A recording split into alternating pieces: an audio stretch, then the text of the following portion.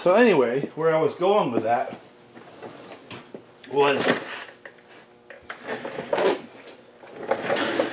I found on eBay, and all you have to do is look for gaskets. These are like 14,000, 13,000 thick for the 562 series. And like I said, he makes them for a variety of the different saws, but that's down from 30,000s. That's what a stock gasket would be for a 555 or a 562, is 30,000s plus. So I'm picking up 15,000s at a minimum, dropping the cylinder by just simply using this gasket right here. That's one of the cheapest hop-up concepts possible. A slight increase in compression, and I mean, these cost a few dollars. They don't cost very much at all. So I mean, when I saw these, I was quite excited, because if you watched some of my earlier videos, I would cut these things out of gasket paper. I was cutting them out of 10,000s thick gasket paper, but 13, 14,000s, I mean, to save the time and hassle, the difference is small enough it doesn't really matter. So I'm going to use these guys. They're going to make a performance increase in a couple of the junk pile builds I have coming down the pike here. So right alongside these thinner gaskets, 14,000s versus 30,000s, I found that these guys work pretty good as well. And this is Little Red Barn. I know there's some people who object to the Little Red Barn pistons because of how they're manufactured and a whole bunch of other reasons that I don't care about. I have found these pistons to be reasonable, and when I look at things like the uniform thickness in the bottom, whether or not one is thicker than the other in terms of the core for the forging, or the casting in this case, you know, the casting's okay. It's fairly uniform from one side to the other. I usually end up adding a little bit of intake timing, but that's what I do. And plus I would clean up all these flashings around the inside. The one I had before I didn't need to. This one here I probably would, just because of the nature of the casting. But for $40, the combination of adding a little bit of material into the combustion chamber, that's what a pop-up is, and a thinner gasket, that's a real cheap hop-up for a 555 or a 562, and I know it works because I've done it. One of the things I like about these pop-ups is the way they put the chamfer on the edge of that pop-up area. That's not going to do a whole lot to the scavenging of that cylinder, and when I've torn them down, the pattern is pretty good. There's people who object to pop-ups because of how that raised area in the piston may affect the flow coming in from the transfers. I found that to be pretty much a non-issue on these, and I've looked. I understand the theory behind it, but the practical side of this says that these things run good, and I haven't had one fail. Now, that may change, you know, like I say all the time. Like when I was dealing with the Farmertech saws, that's this point in time I've got about 6, maybe 7 of them out, and I haven't had any come back. And that's been now for a couple of years, including the one I have in the back of my truck, which is, oh my God, 3 years old now maybe? It's whenever they first came out with these, is I got one early on and put it in. That on my 572, got to be a little careful that the squish band, when you put your piece of solder in there, make sure that that pop-up has enough distance right here at the edge of the pop-up to the edge of the switch band. I've heard some fellas say that theirs were a little bit tight with the 572. Mine was not, and I checked. I did not have that problem with my 572 pop-up. I really didn't. And I haven't had that problem with these. You can see that that's, you know, plenty far away from the squish band on these things. That's a 550. But I've got one for the 550, so my next 550 build. I did not put that piston in the little junk pile build I just did because I cut a pop-up on a lathe. You know, when we get a little further into it, I'm going to try that one out. I've got a couple of these for 555s and 562s.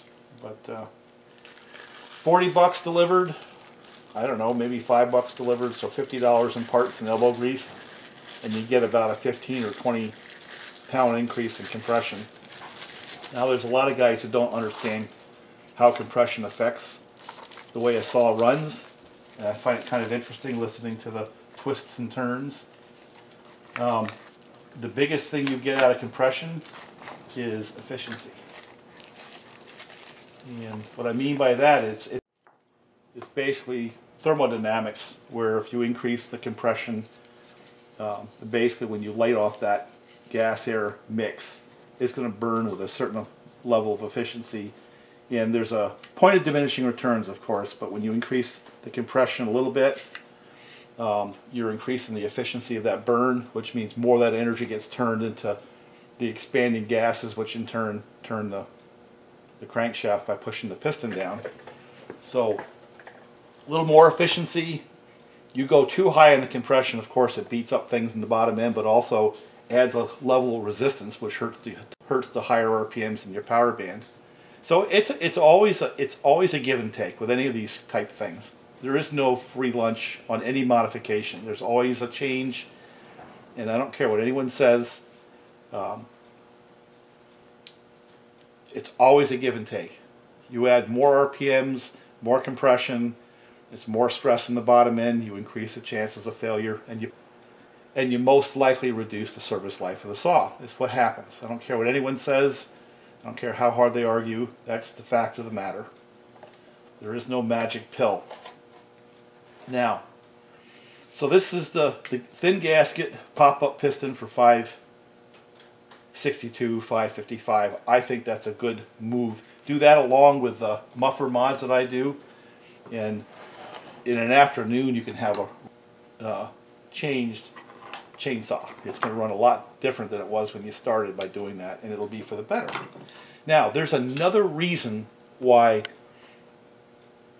moving the cylinder down and closing up the squish, otherwise the distance between the piston at top dead center and that little band in the combustion chamber called the squish band.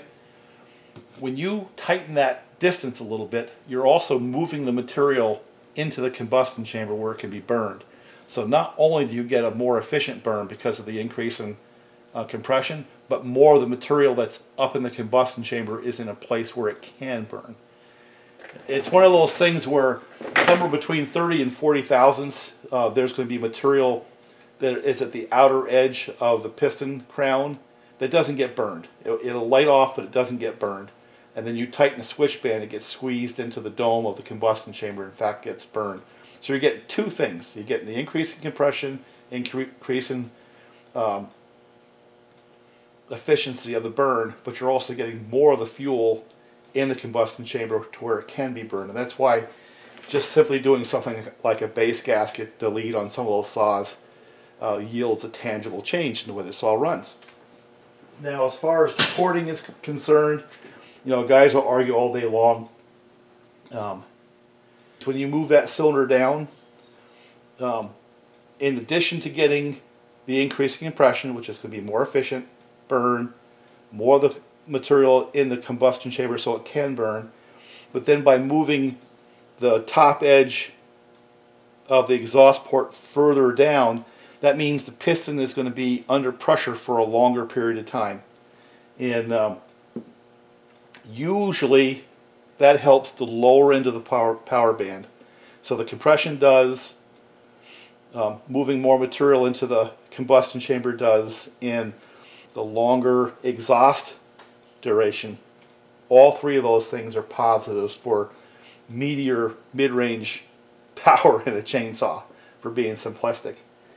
And also by dropping the intake port, you're adding a few degrees of duration on the intake timing. And yeah, you can argue the pluses or minuses of that, but that usually helps a little bit on the top side, not the bottom side. So just kind of a interesting blend of things. And the downside of moving the cylinder down is, well, the longer duration in exhaust tends to hurt a little bit of the top end or the high RPM performance. Is it noticeable? Probably not, because most of the ignitions on these things are rev limited, so you're not going to really feel that. And moving the transfers down creates another problem. When the piston goes down to bottom dead center, that transfer is now interfered with that piston. That sharp edge creates a little bit of turbulence. So a lot of guys will actually raise the transfers to recover that and to mitigate the damage created by that sharp edge of the piston making turbulence. There was a company, Madson's, that used to just put a little ramp right there. So they'd cut this. I'll see if I got one of those pistons around. Man, if I do. Yeah, this piston right here. Check that out. So what this guy did here was they milled the cylinder, right? So they dropped it. But then in order to get the transfers right, they took a little bit off the top of the piston, so you don't have that sharp edge of the piston creating a turbulence when the piston's at bottom dead center. That right there would be at the floor of the transfers, right? I think that's a clever concept. And what you may see me do is do a derivative of this on one of the pop-ups. So not only do I get an increase in compression, but I also get my transfer port opened all the way as well. Look closely. Look closely. And ask yourself, what's the difference between doing that and then having to go through all those gymnastics about raising the roof of the transfer port? Right? So, it's a little bit of a tangent, but these are little tips, and